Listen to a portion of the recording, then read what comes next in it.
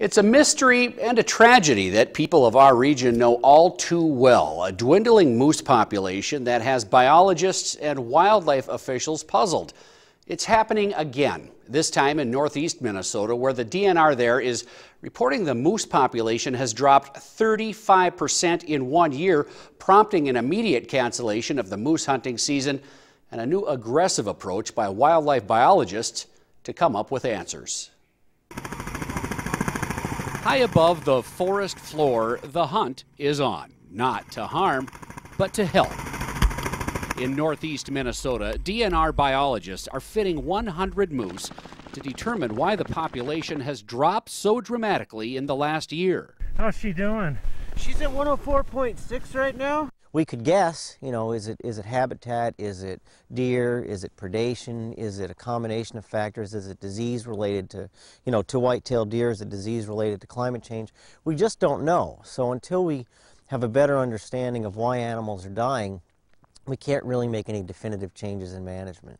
Once a moose is tranquilized, the researchers work fast.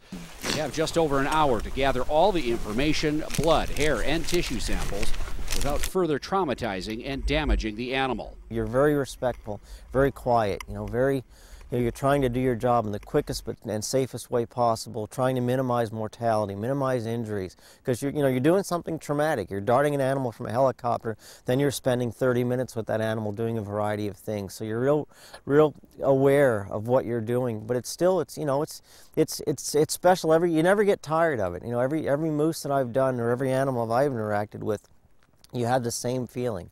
Hopefully you never lose that. The moose are being fit with high-tech GPS collars. We have some amazing technology on board. We have some really awesome GPS collars that essentially have the equivalent of a cell phone inside of them. And they essentially will tell us when the animal dies. They will send the team of responders a text message that says the animal has died and with the location of where we can find it at. Researchers are also putting a device in the digestive tracts of 27 animals. If the device senses the moose's heart has stopped, it will alert researchers of mortality through a text message. Strangely enough, messages of hope.